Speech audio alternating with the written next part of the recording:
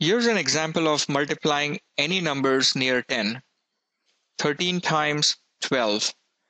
As you can see, both numbers 13 and 12 are close to 10, so we can compare them with 10. In the comparison, if these numbers that we are comparing are more than 10, we put the difference as positive.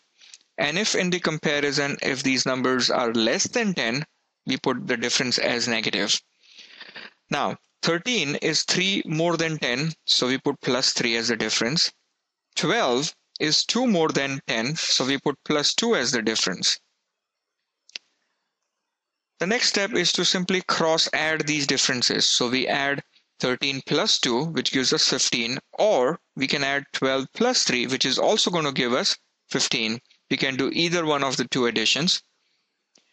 And then we simply append a 0 to 15 to make it a 150. The last step is to simply multiply these differences, positive 3 and positive 2 together. A positive 3 times a positive 2 gives us a positive 6, because positive times positive is a positive answer. And then we simply add the 150 plus 6 to get a 156 as our final answer. So 13 times 12 equals 156. And that's it. Thank you.